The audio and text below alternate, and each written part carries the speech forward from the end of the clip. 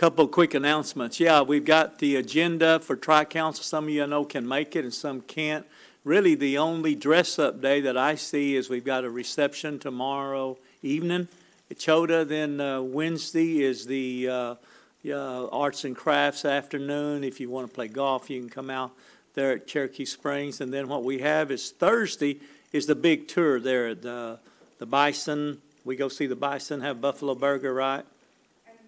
Okay, in the museum. Then Thursday evening is pretty much we've got a gospel singing and, yeah, something else. Wednesday evening at 5 is the big cultural meal. Okay. Wednesday at the Heritage Center is the big culture meal there. Yeah. Bring your own fork and bring something, napkin to wipe your oily mouth. And we're having fish and coffee. Yeah. Friday, if you can, whatever this means to you, dress traditional, but no loincloths and none of that stuff. Darrell Legg? Okay. Yeah. You will be censored if you come that way. But anyway, ribbon shirts, guys, if you have it. That goes for you, Joe dear. All right. Having said that, Canaan hadado listo.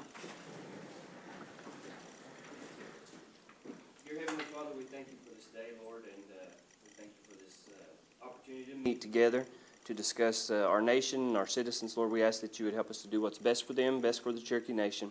We thank you for all the blessings you've given us individually and as a people and as a nation.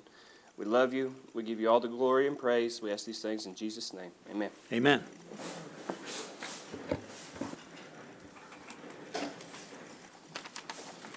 Okay, roll call, Shelley.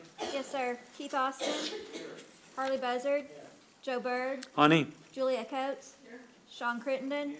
Joe Deere. Mike Dobbins. Kanan Duncan. Rex Jordan. Darrell Legg. Wes Snowfire. Dora Petskowski. Mike Shambaugh. Mary Bakershaw. E.O. Smith. Janice Taylor. Victoria Vasquez. We have a quorum. Okay, thank you, Shelley. The minutes were mailed to you. At this time, I entertain a motion to approve. Yes, Councilor Bakershaw. Yes, on an act amending Legislative Act 17-20, authorizing comprehensive operating budget act, I would like to be listed. I didn't understand the yes or no at the time of the question, and I'm also unopposed. If that could be added to the minutes. I'll let Shelley address that. Okay. Under advisement. Okay. All right. Where was I?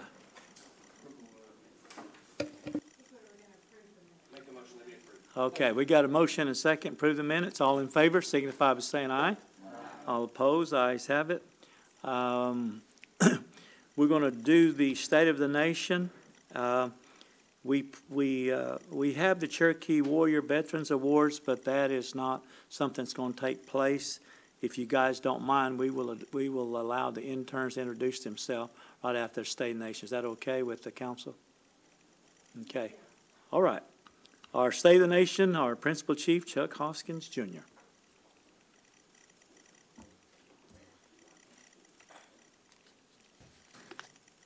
Mr. Speaker, members of the council, good to be with you again. And in celebration of this room being 100% vaccinated, I'll join you and take my mask off. But it's good to be with everyone again as you do the important work of the Cherokee people. It's a big week, Mr. Speaker and council members, with Tri-Council being in town.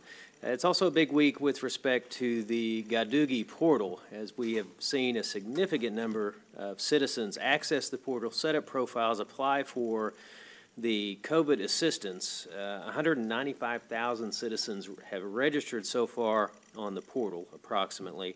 190,000 have applied for assistance, the $2,000 assistance. So that's a huge number, considering the entire population. We still have more to go, but that's a big number of people that accessed it really on the internet, on their own, or with the help of friends or family, or in many cases, council members. Today was the first field event that we had, and we have many more of those scheduled, 13, in fact, in total through the end of the month. I think in Veneta today, there were somewhere in the neighborhood of 150 people. Of course, these are designed to assist elders and others who lack internet access, lack connectivity, lacked access to the technology to sign up. But I feel like we're on pace to help a lot of citizens. We have had the goal of getting the payments out within approximately a month of the application being completed, so we're nearing that first batch of checks to come out, and we'll provide some updates as those go out. Of course, the next step will be an email that applicants will receive, which will indicate to them that they've been approved and give them the selection between a paper check and electronic check. And one more thing, Mr. Speaker, on that note, there was a request, I think it came from both at-large council members, that we do some sort of mailer to those who have not yet accessed the portal, and we are doing that. I think we should have that out by the end of the week. So this will really get to not just at-large citizens, but people who just haven't accessed it yet, and it'll give them some additional information about it, because many people are not connected on social media where we primarily publicize this. We continue to seize the opportunity put before us because of McGirt, and I'm proud of the Attorney General's Office and the Marshal Service, all the men and women involved in helping us build the largest criminal justice system in the state of Oklahoma, other than the state of Oklahoma's. And Mr. Speaker, the thousandth case was filed recently in Cherokee Nation District Court. That is a major milestone when you consider that. That blows away by a couple of hundred of what we've done in the entire last decade of our court system. Only here in the past couple of months have we generated that many cases, and I think things are going smoothly, but we all need to acknowledge that this is a big undertaking, and there will be difficulties from time to time as we, again, undertake something that in our modern history we've not had to do, but I'm proud of the people that are doing it, and I appreciate the support of the council, both in amending laws and in providing resources, because we couldn't do this without the needed changes in laws, including one that you'll have on your agenda today, and the budgets that you put forward to allow us to do what we need to do. Recently assigned an executive order concerning mental wellness among our workforce, giving them 2 additional hours a month to really get away from the office, to center themselves spiritually, physically, get some restoration in terms of their mental health. We're coupling that with a goal of getting walking trails to as many of our work sites across the Cherokee Nation as we can. Of course, the public will largely have access to these work sites. I mean, for example, I was in Muskogee with Councilor Dobbins not too long ago, and we both saw employees of the health center walking around, didn't we, Doc, around the health center. That's an area where if we had a walking trail, I think we could encourage more people to do that. And if we can do that across the reservation, I think we can do something for both physical well-being and I think mental well-being as well. That is all part of an initiative that I think we all care about. One other aspect of that initiative in terms of walking trail is right here, Mr. Speaker, on our campus is the Conrad Holmes Walking Trail, which was dedicated some time ago, years ago, but over the years the trail has been interrupted by construction, not used as much as I think we'd like it to, so we've rededicated that trail really as a kickoff for this really system of trails that we're talking about. Mr. Speaker, that concludes my State of the Nation. I think we are in a position of strength, I think in large measure because of the work of this council. Thank you very much, Widow. Thank you, Chief. Good report. At this time, we have unfinished business, committee reports. We'll go ahead and drop down and let our CEO speak before we take care of the interns. We're going to yield to our CEO. Mr. Chuck Garrett, ready? Yes, sir. Good to be with each of you this evening. I appreciate the opportunity to address you and update you on your businesses, and I'm pleased to report that we are continuing our progress, recovery from the pandemic. Each of our business units is running very, very strong right now. Appreciate the work that my colleagues at Cherokee Federal are doing right now to serve the various federal agencies that we are honored to have as clients. As you all know, at our gaming business, our Cherokee Nation Entertainment, we are continuing to loosen various restrictions to reflect the reduced caseloads of COVID-19 in Oklahoma, in particular Northeast Oklahoma. We are back to dancing and smoking. I know the dancing's widely embraced. The smoking is a double-edged sword, but we did hear and pay attention, as we always do, to feedback from our customers, and that was a decision that we made to further open or loosen our restrictions.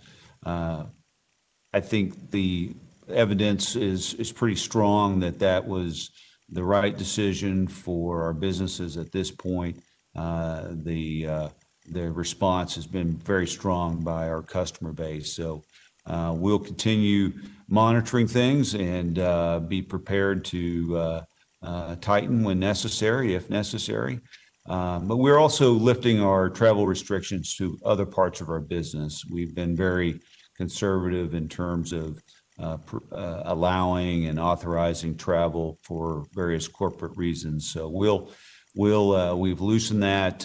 We're authorizing folks to attend meetings and various appropriate conferences. And again, we'll monitor that as we go forward. Just a couple of cultural notes that I wanted to add. Our Cherokee Nation Film Office is partnering with the state's largest film festival, Dead Center Film, in Oklahoma City to recognize indigenous filmmakers at the festival's inaugural award for Best Indigenous Short Film. So this past weekend marked the 21st annual Dead Center Film Festival, and the Native filmmakers competed for a $1,000 prize, and it was quite a fun event, and I think getting some exposure to some indigenous and Native filmmakers that have not had a platform to really show their craft. So we're very excited to sponsor that and to help promote Native filmmaking. The Cherokee Nation Cultural Tourism Team is currently presenting a two-part exhibit highlighting the progression of the Cherokee language by allowing visitors to experience the development of the syllabary into the digital age. So the Cherokee Nation Supreme Court Museum is hosting From Talking Leaves to Pixels, the origins of the syllabary and early printing. And this presentation narrates an introduction of the syllabary by Sequoyah in 1821, as well as the creation of the printing press, typeset, and publication of the Cherokee Phoenix. The story continues just a block away at the Cherokee Nation Prison Museum, From Talking Leaves to Pixels, and the Cherokee syllabary in the 20th century and beyond, which highlights the efforts to adapt the syllabary to our ever-changing technology. So it's a very interesting and fun exhibit. If you will get a chance, I'd recommend it to you. And Mr. Speaker, that concludes my report. Happy to answer any questions that the council might have. Any questions for our CEO? Yes, Councilor Austin. Not really a question, Mr. Garrett, but more, I wanted to share something. I was at the CNB board meeting the other day, and I shared with the members who were there a little story about an encounter I had with a Cherokee citizen in the last few weeks. And I think it's so important for us to remember Cherokee Nation business serves a very important purpose. It's to bring resources to the Cherokee Nation and its people, but it also provides great opportunities for Cherokee people. There was a dear constituent who lives in the Claremore community who I encountered, and she was practically emotional telling me about her opportunity that CNB offered her. She started over 10 years ago with CNB in the manufacturing plant in Pryor, and she's risen throughout her career to the point to where she's able to provide her children a very comfortable home. She's able to know that she has a secure future doing the good work of her tribe that helps her tribe. And she has such tremendous pride in what she's able to do for herself and her community as a Cherokee person that it just highlights that Cherokee Nation business is not just a place that makes money. It's a place that makes lives. Thank you very much for that comment and telling that story. We appreciated you sharing that with the board the other day, and it's of course my honor and privilege to work with besides so many of people that have made their career at CMB, and you're right, it's changed so many families' lives, and it's a real honor. So thank you for that. Anybody else? Counselor Shaw. Thank you. Hi, Chuck. Chuck, are we paying the same hourly wage that the other casinos and tribes are paying their employees in the Tulsa area? It depends on the position.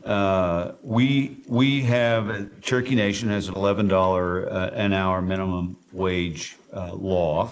And then from that, it really depends on the position. We have constantly reviewing how competitive we are in the market with other casinos and other, not just casinos, but other employers. And so depending on the position, there may be some variation either above or below. But, businesses depend on great people, and it's our competitive advantage to be able to hire the best and brightest people we can. And you can't do that if you're paying subpar wages, that we know.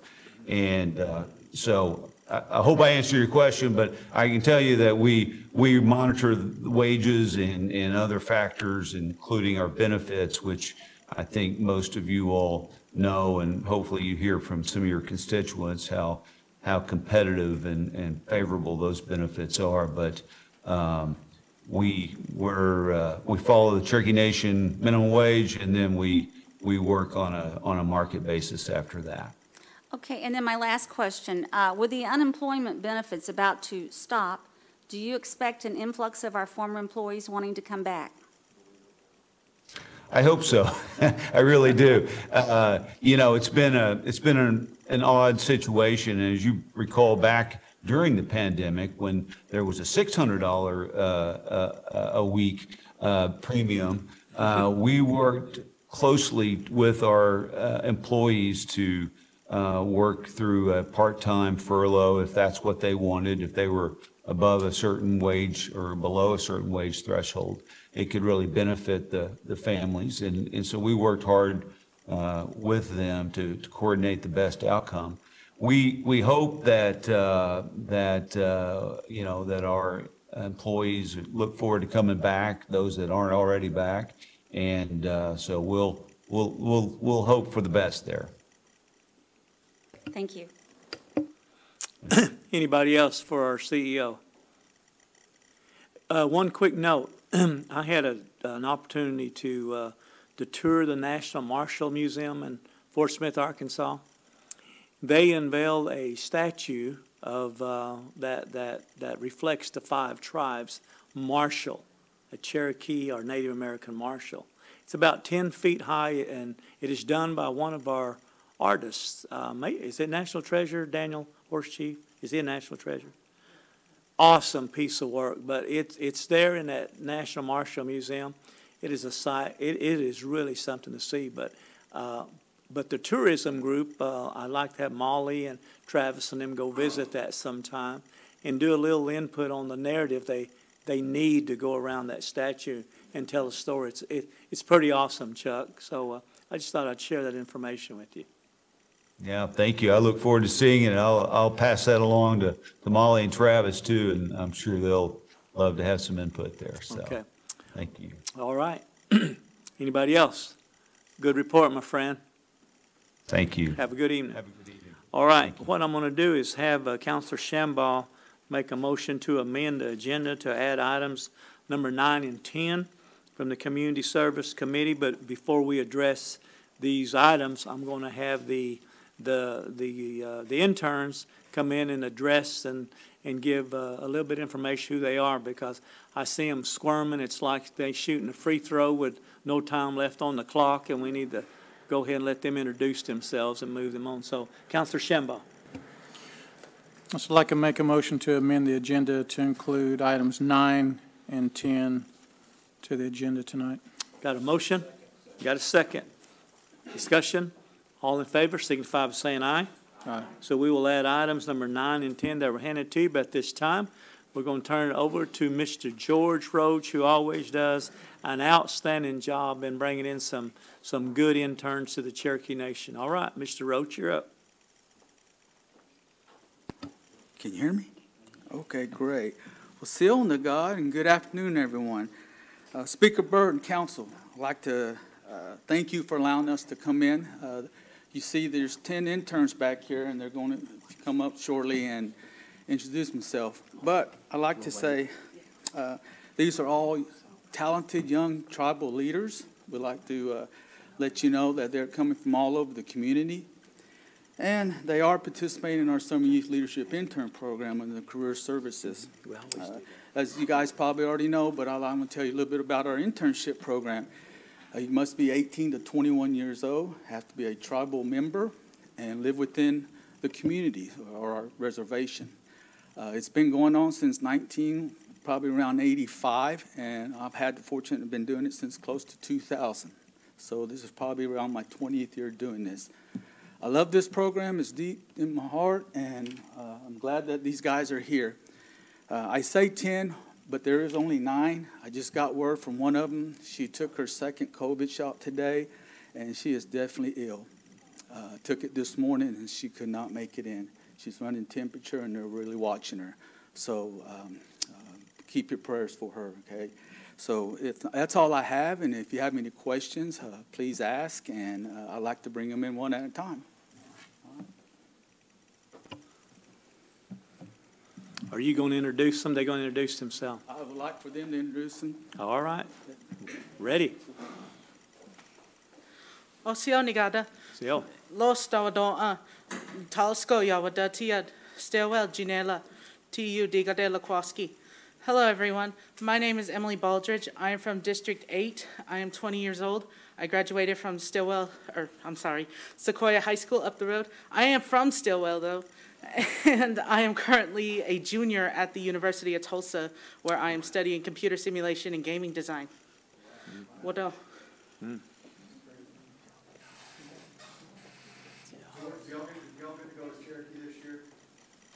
Fortunately, Mr. Legg, we got the okay last week. So we're going.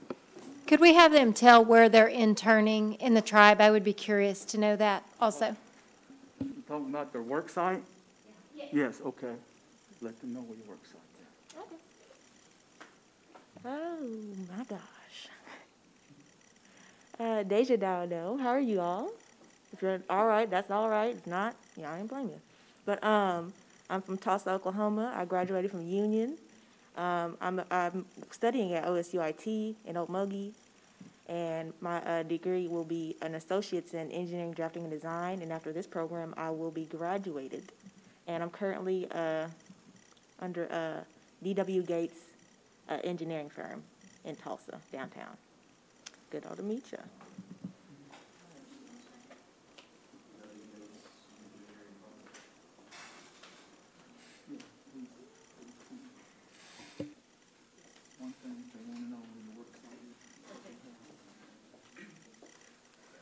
So apparently earlier I forgot to mention that I am currently interning at the Boys and Girls Club of Adair County in Stillwell. So, yes. What else?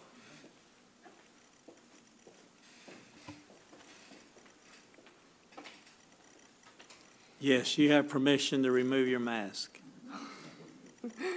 Sion Magada. Seal. My name is Lila Sherman. I'm 19 years old. I'm from District 10. I graduated from Jay, Oklahoma. I am currently interning at the OSU Extension Office in Delaware County. I'm going to college at NSU, where I plan to transfer to OSU eventually and get my degree in podiatry. Thank you.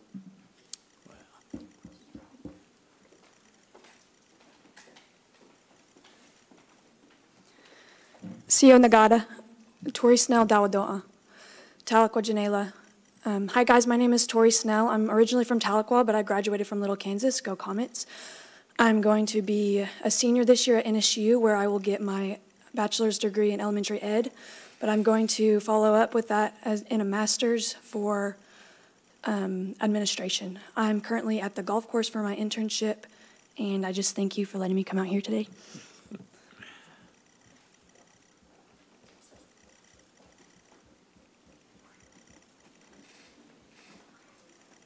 Never spoken in a room full of this many people. I'm nervous. Osio, Nagad, Charlotte Knott, Dawadoa. My name's Charlotte Knott. I'm 18. I am from Houston, Texas. I live in Tahlequah, District 2, and I go to school at Wellesley College in Boston. My work site, right. I'm interning at the Cherokee Nation Home Health Services in Tahlequah. Thank you.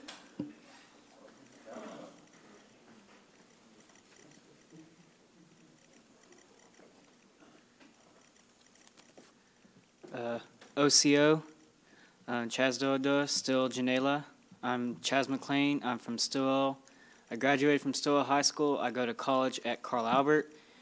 I'm planning to have my associates in allied health and go to NSU to finish my biology degree with a minor in nutrition, and I plan to be a physical therapist. I'm from District 7, and I work at the outpatient clinic down I work at the Cherokee Nation Outpatient Clinic.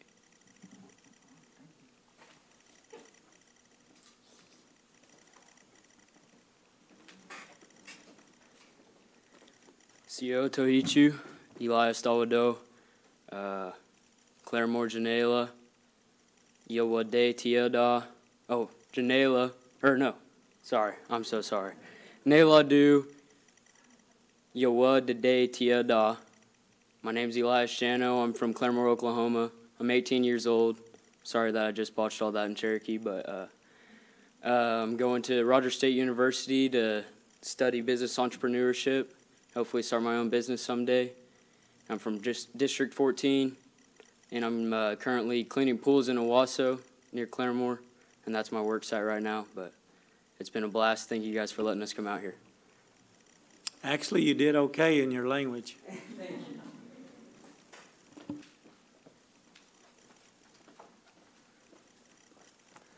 Sio Tahiju, Evan Dawado, Fort Gibson, Janela.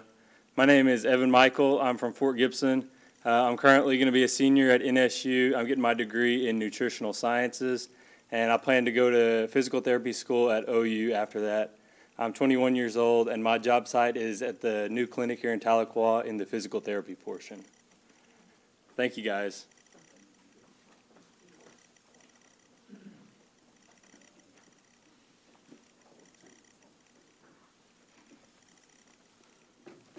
Sione God, Yona Dawadon, Ethan Yonega, Oklahoma Skadugi, Juna Delaguasti, Juna Delagua, Talsgo Yoadetiad, Dalegua, Awatasa. Hi, my name is Ethan Wynn. I attend Oklahoma State University, where I'm a major in multimedia journalism and minor in philosophy. I'm currently placed at Camp 7 Star towards Lake Tenkiller, where I'm a camp counselor and I maintenance the place. I kind of do a little bit of everything there, and I run the media stuff there as well. And I am 20 years old from Tahlequah, Oklahoma. What-o. Well, as you can see, you can tell they're talented. And again, these guys were selected from amongst a panel. And Councilman Legg, you know the situation. You've been with me, and we're proud to have these guys on our internship program. I think they'll do wonders.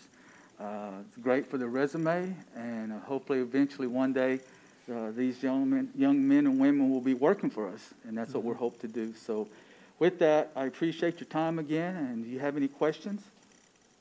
George, if they would all come back in with their mask, we would show our appreciation. You bet, you bet.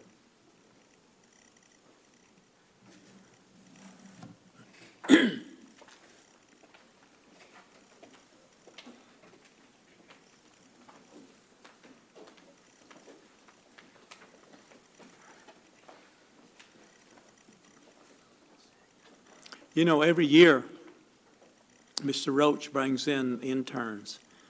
And it seems like every year, the quality of the interns that we receive, that reflects what the future of our Cherokee Nation is going to be, just getting better. You guys are really just raising the bar on what the expectations would be to be an intern. So, George, you and your selection staff are to be commended. I mean, from what I heard, I was just talking to Counselor Shambaugh and Counselor Duncan about the quality that we have before us here. We got high expectations of this group here, so we really appreciate, you know, what they're doing, what they're going to be. Anybody else?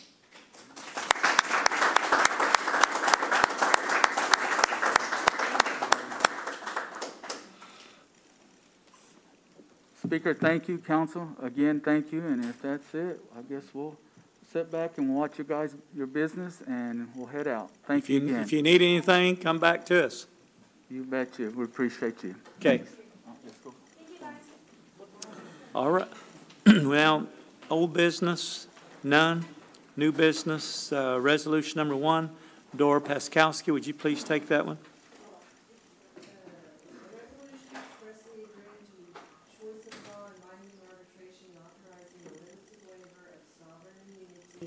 Of the Cherokee Nation in connection with the use of Rank 1 Sports website, and I put that in the form of a motion. Got a motion and a second. Any discussion? If not, all in favor signify by saying aye. Aye. All opposed. Councilor Deere, number 2. This is an act amending Title 12 of the Cherokee Nation Code annotated establishing the Anti-Harassment Act of 2021 and declaring an emergency. I put that in the form of a motion. Got a motion and a second. Any discussion? If not, all in favor signify by saying aye. Aye. All opposed. I had one discussion matter on, just was going to clarify my vote before I cast the vote on it. Apologize, Councilor No Fire. Yeah, it just last month, whenever this came forward, I already kind of clarified some things that I thought I had problems with in the way it was written. We have 2 different laws that already cover domestic violence. And it kind of be redundant, this part, except for the part in which it opens up to could be used wrongfully against individuals by violating some of their constitutional rights. I went and spoke to more attorneys since then, and I continue to stand where I stand at now. I hope everyone did reach out to some attorneys because it's important on how the law is verbiaged and what it means coming out of it. So that's what I was wanting to say prior to the vote. Okay. Yes, Councilor Duncan. I actually have a few questions too. I was written down just because of all the talk going on about it to Sarah Hill, if that's okay. General, I you know, there's been some stuff going around social media and this and that about all of this. So I thought you did a pretty good job of, very good job actually, of simplifying what this law was last month. But there continues to be some misinformation, it seems like, out there that is frankly scaring constituents about their rights. So I just wrote down some simple questions that I'd like you to answer. Starting with the Second Amendment, is this a red flag law? This is not a red flag law. There are states that have red flag laws where if someone, let's say for instance you had a child who was threatening to commit suicide, an adult child, and you could go and you could do a private action and have guns removed from them because they were a danger. That's a red flag law. Oklahoma doesn't have red flag laws, and this is not a red flag law because it doesn't give any private right of action, but keeps it in the courts, and it really has to do with threats of violence or threats made against individuals. So I don't think it's a red flag law. Okay, so that's part of my next question is, will lawful gun owners have their guns taken away? No, sir. And in fact, there's no authority to take guns away from lawful gun owners. Thank you. That sounds a little silly to ask, but I have to ask it. And this law is on base with the state of Oklahoma's law concerning this matter, right? That's correct. There are civil protective order laws. This is a routine part of civil protective order laws in the state. It was a part of the civil protective order law passed in 2005. As Councilman No Fire noted, this is, it could be seen as redundant. I consider it an extension of an important law and an important protection out of the domestic violence context. And sometimes there are situations that arise and do arise where there are people that aren't in a dating relationship and who aren't family who face threats of violence from other people. And so it expands in, I think, a necessary and useful way some of those protections. Okay, so the next part of that, there's been said that Cherokee Nation is trying to take your free speech away. So concerning the First Amendment, if someone out there spread false information, use fear-mongering, for lack of a better term, there's nothing Cherokee Nation can do to stop them, correct? I mean, that's right. I mean, the First Amendment has limitations, like all of the amendments do. You can't, the classic example is you can't start a panic in a crowded theater by yelling fire when there's no fire, because people get trampled and people get hurt. And that's a classic law school example that they always use. So there are limitations to free speech. I can't threaten your life, Councilman. I can tell you that I don't like you, I don't like the look of you, whatever I want to say about you in this form or in any other, and that's just people being nice or not nice to one another, and that's all protected by the First Amendment. And in fact, we could not do anything that would violate that. And the act itself is very clear in several points. It says nothing in this act would consider First Amendment protected speech a violation. So there are protections built into the act. Okay, so someone can go on social media, say whatever they want about whatever they want, as long as it's not criminal, they can still do that, correct? That's right. They can call me whatever unpleasant names they wish on whatever social media platform they prefer. Okay, and it's pretty simple, and like you said, you actually beat me to it. I went through it again today, and in several places does not include constitutionally protected free speech. Constitutionally protected activity is not included within the meaning of course of conduct. Another part, it talks about the court granting ex parte temporary harassment protection, but it says it shall not prohibit the respondent from exercising constitutionally protected free speech. Most importantly, in the back, it has its own section for constitutional rights, and it says nothing in this chapter shall be construed to infringe upon any constitutionally protected rights, including but not limited to freedom of speech and freedom of assembly. I just wanted to point that out because there's so much false information being spread out there. I don't know if it's for political reasons or what it is, but it's aggravating when you see your citizens being frightened or scared about their rights being taken away, and there's no legitimacy to it. So I just wanted to ask those very simple questions and point this out that's within this law. I appreciate you answering them. I'm happy to be here, Councilman. Okay. I just was wanting to ask the AG a question Go about ahead. it, since she was up there clarifying it. You said you weren't gonna take away anyone's firearms or guns. On section, I have that, it's part 7 of section 1505. It says, in issuing the order, the court shall order the respondent to surrender and prohibit the respondent from possessing all firearms and any dangerous weapons. What does that define? That is talking about if there is an order issued and the court makes a determination that there has been some sort of harassment, and it defines in here the sorts of things. Credible threats of violence are defined, unlawful harassment. And so if the court is persuaded that there is such a threat to a person's life, that they are in danger, then yes, the court can order that weapons be removed. And that's similar to the civil protective order that was passed in 2005, which contains, very similar language that permits the court to order that weapons be removed from the house of someone who's making threats. And it says in the civil protective order, requiring the respondent to surrender for safekeeping any firearm or other specified dangerous weapon in the respondent's immediate possession or control. And that has to do, and that's because there's being protective order issued against them because they represent, in the judge's mind, a threat to an individual. So that's similar to the law, the civil protective law that we already have, and it's similar to state laws that also govern this type of illegal conduct. So a simple answer is yes, you can remove firearms. The other question was the ex parte. What's ex parte mean? Ex parte means with only one side of the story being told to the judge. So the judge can order an ex parte and then, like you said, remove guns.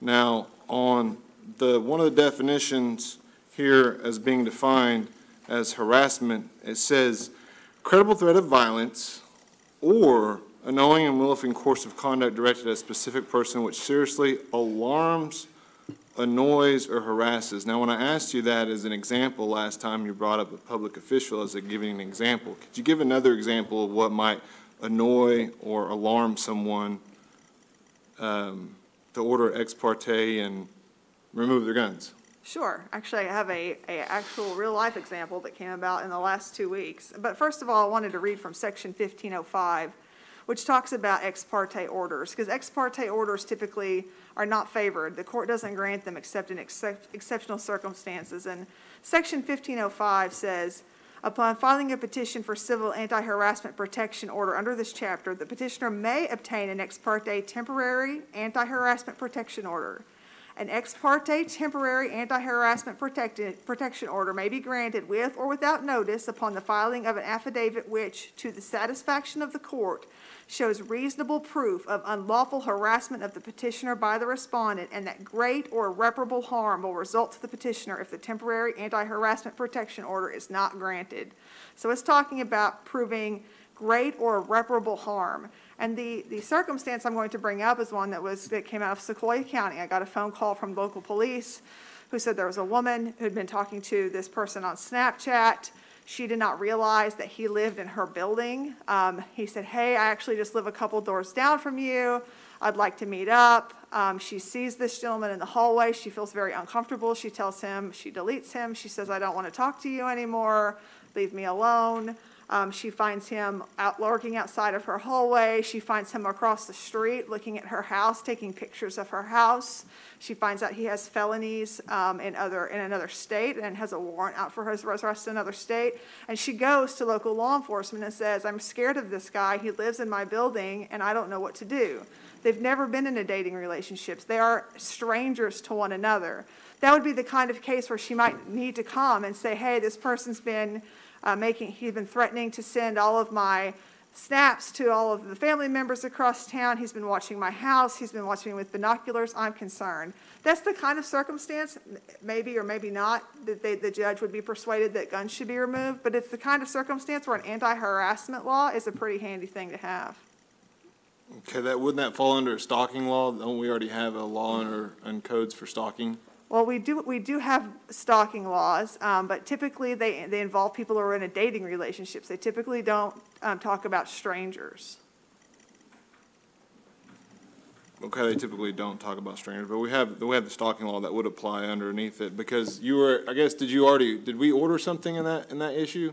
Did we, that was a call that you said you knew about it. Was that one of our calls that we had that come through our marshal service, or is that one of the states, or?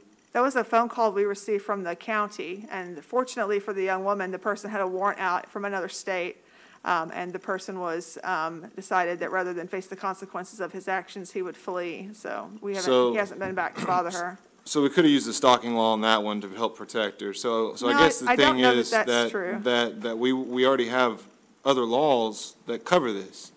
And then just to bring back the point, you already said you can take people's guns, and then of course we have the ex parte, which ex parte means that you don't have to have any, the person who's being petitioned doesn't have to have knowledge of it. They don't have to have the court let you know. So that's all I was just trying to get to and clarify on that, and appreciate it, Speaker. Thank you. Thank you, Mr. Speaker. We did take a vote on that, right? Okay. Okay. All right, let's clarify that vote then. Yes, Councilor Critton. I'd just like to be added as a sponsor on this. Okay. Okay, all in favor, signify by saying aye. Aye. All opposed? Aye. Number 3, Counselor Legg, you want to take that?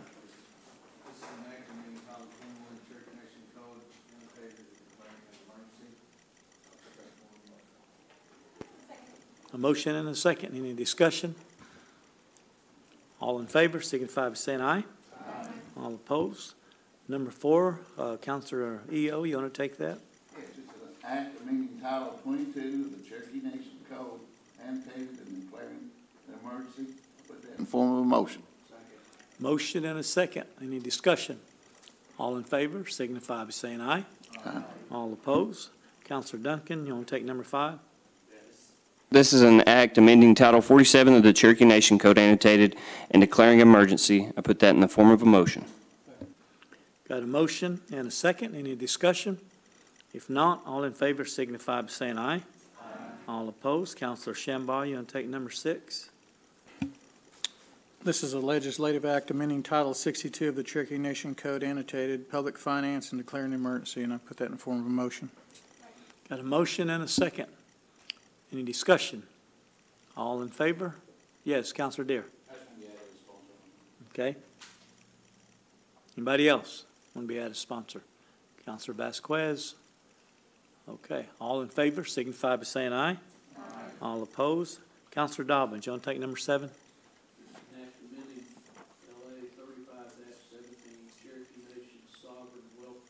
Declaring an emergency. Put that in the form of a motion. Got a motion and a second. Any discussion? Yes, Counselor Deere. Okay. Anybody else? Counselor Vasquez, Counselor Dobbins, Counselor EO here. All in favor signify by saying aye. Aye. All opposed? Item number 8, Counselor Taylor, you want to take that? Sure. This is an act amending Legislative Act 16-20, authorizing the comprehensive capital budget for fiscal year 2021, Mod 5, and declaring an emergency. I put that in the form of a motion. Got a motion and a second. Any discussion? If not, all in favor signify by saying aye. Aye. All opposed? Coming out of our Community Service Committee, number 1, Counselor Jordan, you want to take that? Yes. This is a resolution to approving and authorizing the submission of the Indian Housing Plan to the U.S. Department of Housing and Urban Development for the 2021 Indian Housing Block Grant, the American Rescue Plan, IHBG, ARP funding. And I put that in the form of a motion. Got a motion and a second. Any discussion? Anybody else want to be added to a sponsor there? Got yes. Dora, Jordan, Crittenden, Austin, Duncan, everybody. Yeah. Okay, number 10. Counselor Coates, you want to take that? Did we vote? Okay, back up. Okay, item number 9, all in favor, signify by saying aye. Aye. All opposed? I'm getting in a hurry this evening, I don't know why. Number 10, Counselor Coates. A resolution approving and authorizing the submission of the fiscal year 2022 Indian Housing Plan to the U.S. Department of Housing and Urban Development, and I move for its approval. Second. Got a motion and a second. Any discussion? Sponsors? Austin? Everybody? All in favor? Signify by saying aye. Aye. All opposed? To my right here, you got any announcements?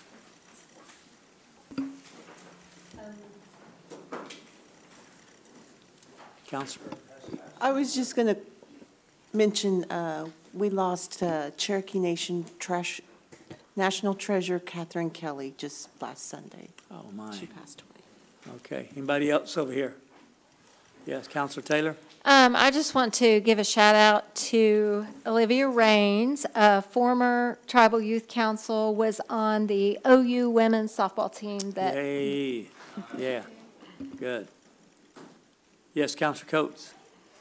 I'd like to remember John Thornton, who is a member of our organization, the Cherokees of Central Florida, who passed from COVID earlier this year as well. And I'd like to remember my father, Glenn Coates, who passed recently as well. And I appreciate the well wishes and the kindness of everyone here and the plant that you sent. And I just want to thank everybody. Thank you. Okay. Anybody else? Yes, Counselor Shambaugh. I'd just like to say congratulations to council members who won the re-election bids. It's been an honor to serve with you, and I'm honored to serve another 4 years with you. Okay. To my left, Counselor Austin, anything? Crittenden, Baker Shaw, Joe Deere, Legg, no fire. I'd like to just make an announcement. I just got a call yesterday. We lost one of our speakers. She was my great aunt, Odie Dick from NICUT. So if you would, let's go and have a moment of silence for all the people we've lost in the past 30 days or month.